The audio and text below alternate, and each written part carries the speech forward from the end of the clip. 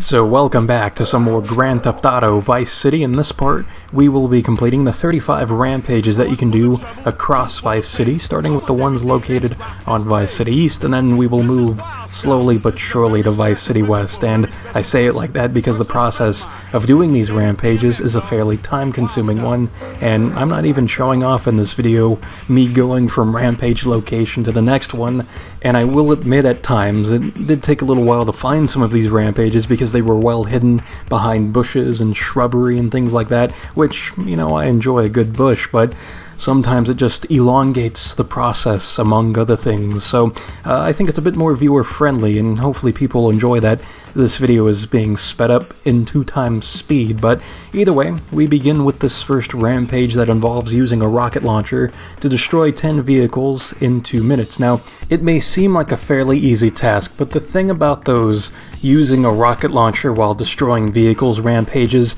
is that they tend to be located in fairly crappy locations. Like that first one was out in the middle of nowhere pretty much in the water, and the only vehicles that spawn out there are boats that are being operated by pedestrians, so they're going to be moving targets.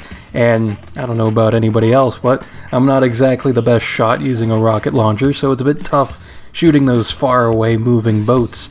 So I figure, why not use a helicopter to not only get to the rampage, but also to leave the area and go to a bit more of a high traffic word play, but move to a bit more of a vehicle-dense location, such as by Colonel Cortez's mission-giving spot location where he had his giant yacht docked at. But that area has a bunch of different boats docked at the pier, and then behind the building I was standing on, you also had roads where you can shoot moving targets, which I know I was downplaying the moving targets earlier, but the thing about the cars on the roads is that they're a lot closer to you and easier to shoot at than the boats that would be off in the distance if we stayed at that water location. So that's a recommendation there, and we'll see it play out a bit more for the other rampages that have that same objective, but just in different spots in Vice City. And, well, after that rampage, we had the Molotov Cocktail rampage, which is quite fun, if I do say so myself.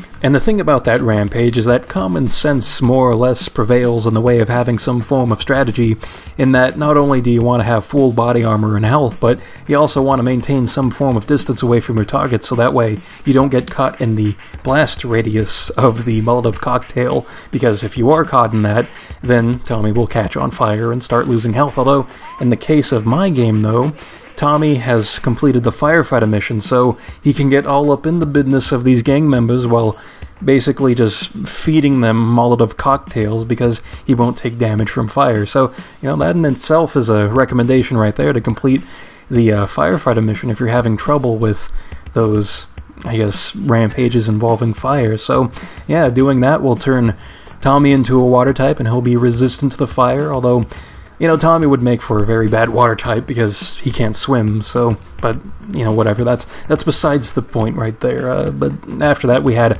a sniper fest, and I really didn't find that too difficult, but the thing about these early Grand Theft Auto games is that the controls are really crappy in terms of free aiming, with the sniper rifle, the Ruger assault rifle, the rocket launcher even. I mean, the controls are very jittery and kind of stiff, so it's like sometimes you overshoot what you're trying to shoot at, and oftentimes you can miss the opportunity of shooting at whatever you want because you've overshot, I guess, the target you were trying to shoot at. So, you know, it's all a big mess of words right there, but you get the idea. It's just kind of hard to control the free aim controls in these early Grand Theft Auto games, although on the PC, because PC Master Race and all that, I mean, I hope people know I'm just taking the piss out of that.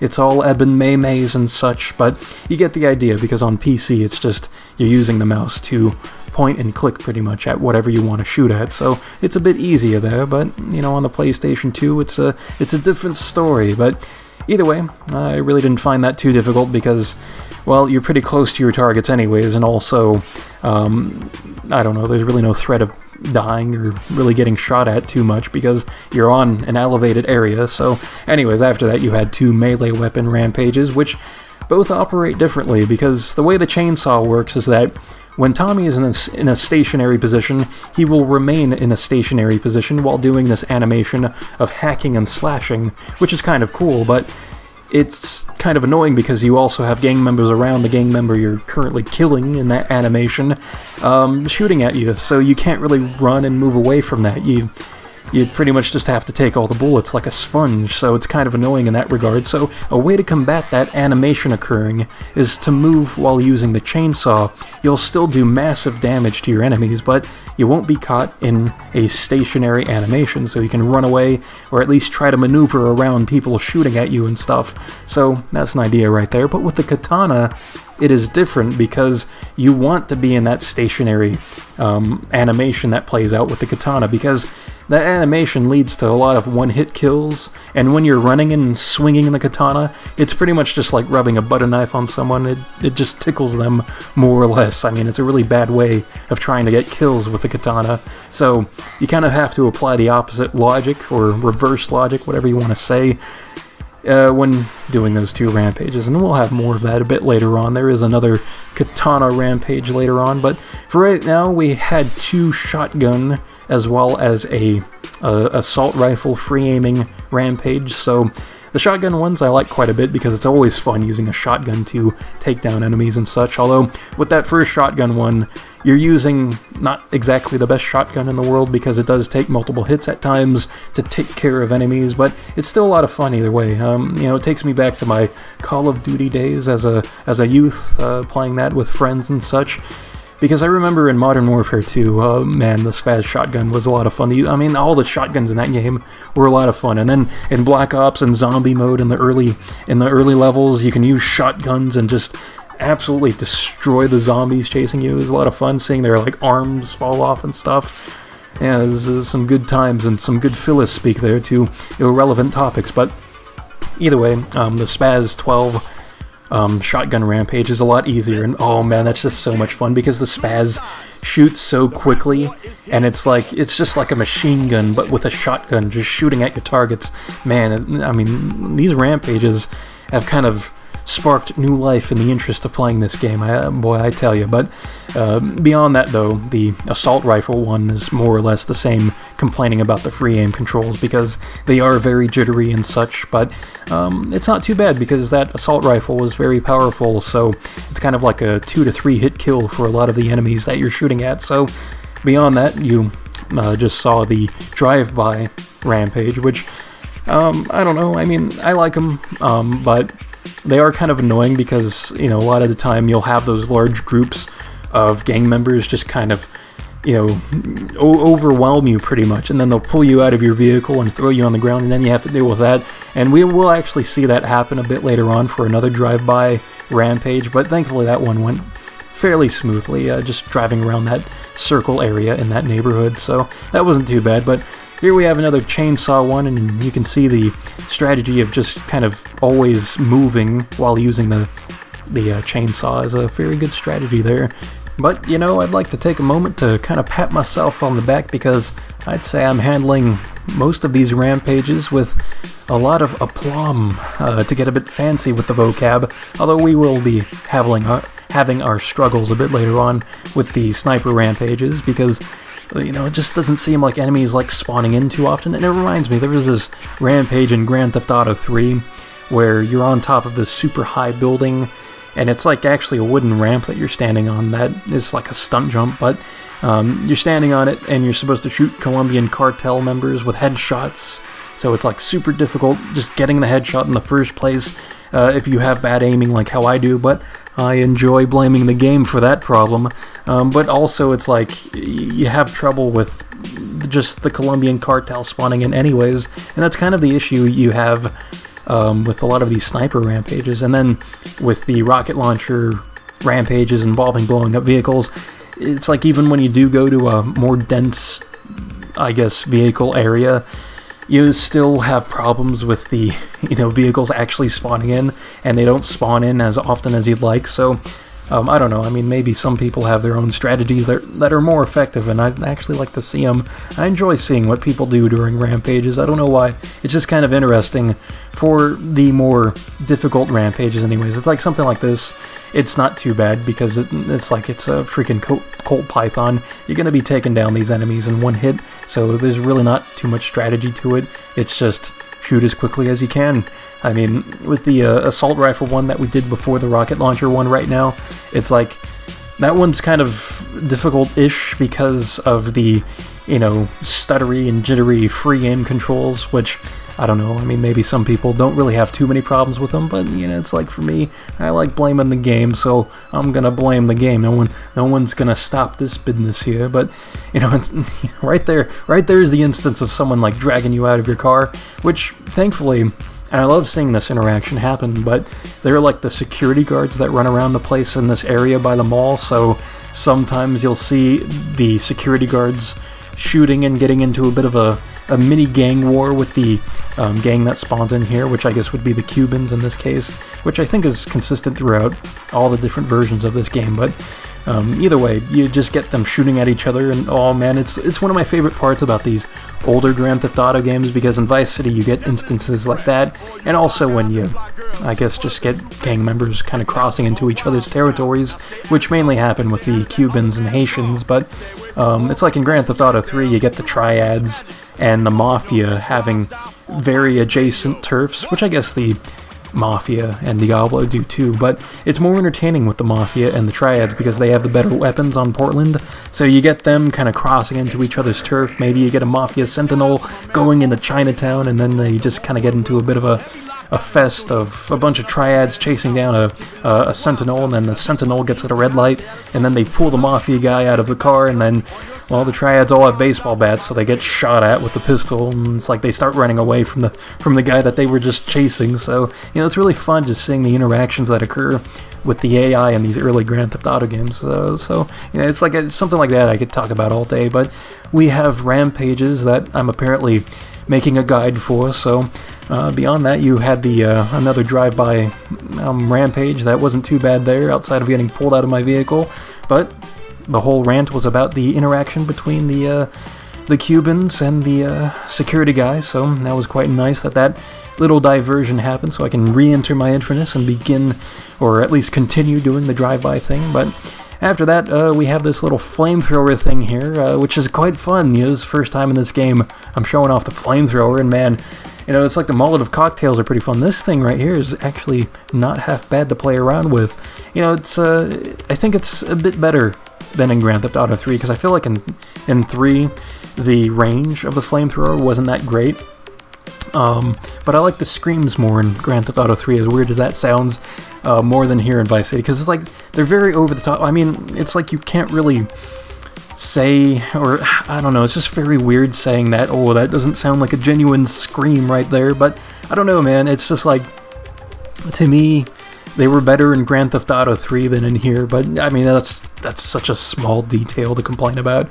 So either way, it's just a lot of fun, just kind of mowing down people with a flamethrower and things like that, which it just feels so awkward talking about something like that, but either way, it's a video game, you know, you're supposed to let the hair down, let the bush hang out and such.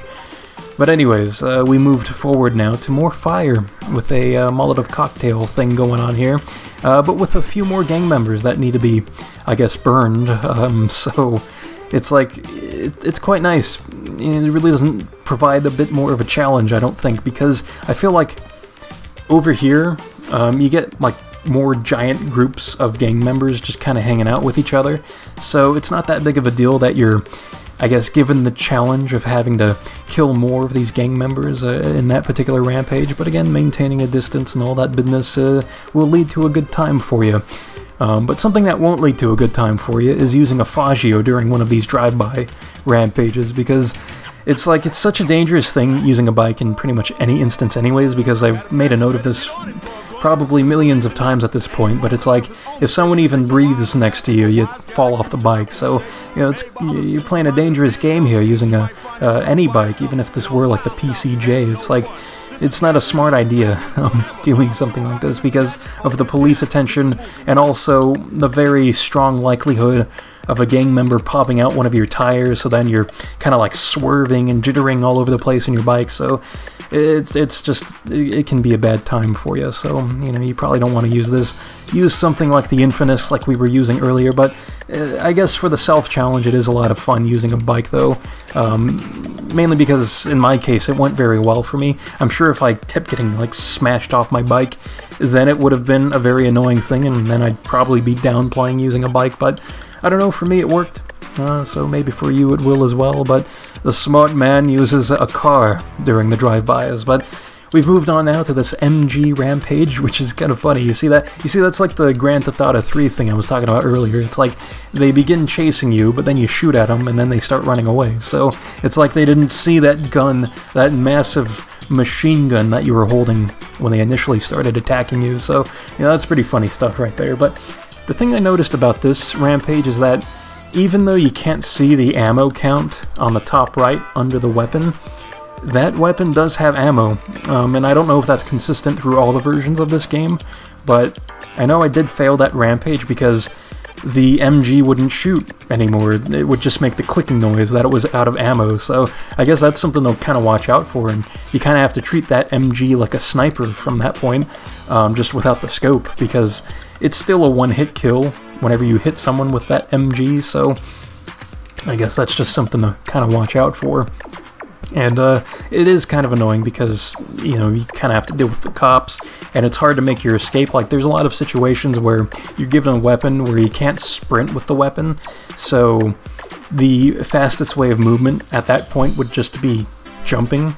Like, you just jump from place to place, which is very silly looking, but it is the more effective way of, I guess, moving with giant weapons like that, for the ones that allow you to even jump, because some of them are just so heavy, like the rocket launcher, to where you can't even jump. So yeah, there's some info for you there. But moving forward though, after that shotgun rampage thing with the Haitian fellas, we have this actually fairly difficult rampage, assuming you don't have a lot of health. It's like one where you pretty much need to have maxed body armor and health, because this thing is like a BB gun where you're trying to like kill these guys. It's just ineffective. I mean, this isn't Fallout 3 where it's a BB gun versus some cockroach-looking thing.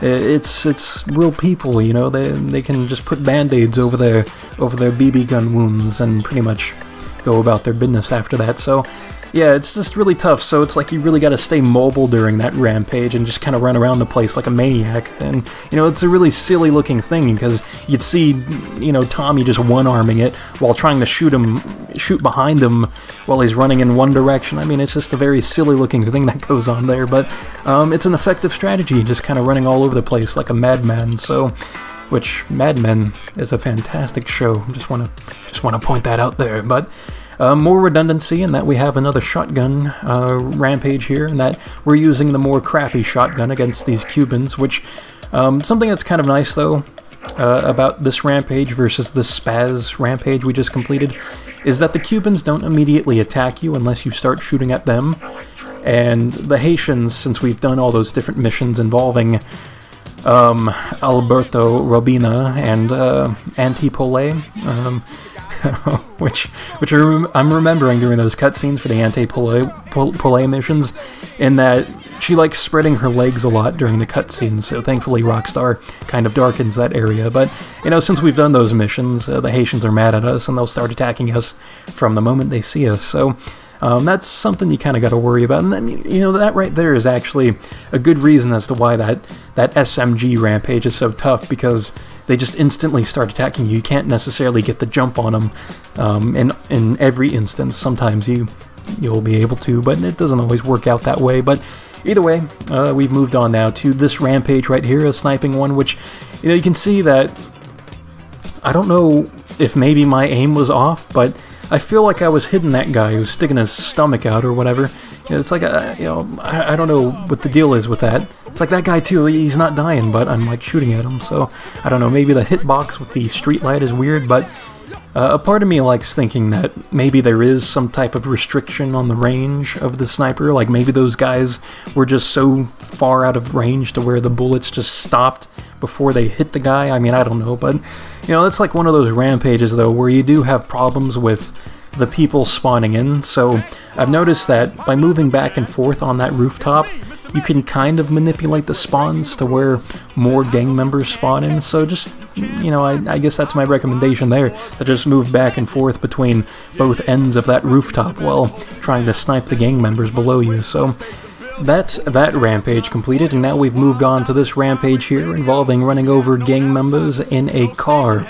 And I like using the Infernus for a rampage like this because the Infernus is a sports car, so it's like super fast, but it's also a wider car, so it's like when gang members and pedestrians in general try jumping out of the way of you running them over, they'll still get hit because of how wide the Infernus is compared to most other cars. So that's something to keep in mind there. It's actually a lot of fun using a wide vehicle like that, and you know, if you wanted to get wide in real life, then you know, you can eat lots of Cheez-Its, which, you know, to prevent that from happening to myself, I tend to stop after eating 2 boxes of them, because, you know, Cheez-Its just go straight to your thighs. So, you know, beyond that, though, you also can go to the gym like a normal person, and, you know, that works out quite well. You know, you ever just love that feeling of going to the gym, and then once you're done with your workout, you just feel, like, so pumped? Like, even on cardio days where you're not lifting at all, it's like, you feel tired, but it's a good feeling of being tired. It's like you know that you're alive. And it's like, now I finally know what that saying is all about, where it's like, you eat Cheez-Its straight from the box, so you know that you're alive. And, you know, when people say things like that, you know, it's a lot of fun stuff going to the gym and eating Cheez-Its while also sipping on some Dr. Pepper. Man, oh man, that sounds phenomenal right now. Doing all those things, actually. Not necessarily at the same time, because you might see those Cheez-Its again after eating them, which reminds me of some football things, because for off-season workouts, you'd have a lot of people come in to the morning workouts, and they'd be, like, out of shape, so there'd be a good likelihood of them, I guess, being reacquainted with their cereal that morning, so, you know, if you know what I mean there. But anyways, though, that's the grenade rampage that we just completed, which, you know, is a bit tougher than the Molotov cocktail ones, because with the Molotov cocktails, they pretty much just explode upon contact with the ground, or whatever they hit, pretty much. Like, they can actually hit someone, and then immediately, I guess, explode from the impact of hitting whoever they hit. But with the grenades, there's a bit of a wait time there, and that can be kind of annoying because you saw some of those gang members start running away when the grenade was thrown, so that can lead to some issues there. And I don't know, I mean, it's overall not too bad, but I can see where the annoying factor would be. But anyways, moving forward from that, you have one of those blowing up vehicles using a rocket launcher thing, but that's one of those ones where it is a pain in the ass because sometimes vehicles don't spawn as often as you would like them to. So something to kind of combat this is to just kill the gang members around you that spawn in, to increase your wanted level, so that way cop cars start spawning in, and then you can blow up the cop cars as they start coming in. So that's an idea for you. It's not super effective. Like, I don't know a really good way of, like, completing that rampage that was on the boat dock area, because it's like that whole area isn't very friendly to cars spawning in. But I don't know, I suppose a good idea would be to go to the Sunshine Autos place fairly nearby and blow up the cars that you may have there if you've completed the Sunshine Autos import list. So that's an idea right there too. And of course the road in front of the Sunshine Autos place is fairly high traffic-y, so you'll have a lot of cars spawning in, but you also have a lot of pedestrians around the place, and pedestrians tend to attack you when you're using a rocket launcher to blow up vehicles with, so that right there is also annoying. So yeah, just a lot of different factors involved in that can lead to an annoying situation going on for you. But anyways, we now only have 2 more rampages left, this one being the first of the 2. And this is just more or less the same old story in which you're just using a rocket launcher to blow up vehicles. But something I want to point out as a bit of a reward to the people who are still watching up to this point, which this might be common knowledge, but I don't see it being pointed out too often, is that you can actually use the Rhino tank or the Hunter to complete any of these rampages with. So, like with the Katana rampage, you can hop in a tank and start running people over, and that'll count for your kill count for the rampage. Or for destroying vehicles with the rocket launcher, well, you can say screw that to the rocket launcher and just hop in a tank and start running into vehicles and stuff. I mean, it's just fantastic stuff. I'm going to show it off right here with our final rampage as a bit of a celebratory thing.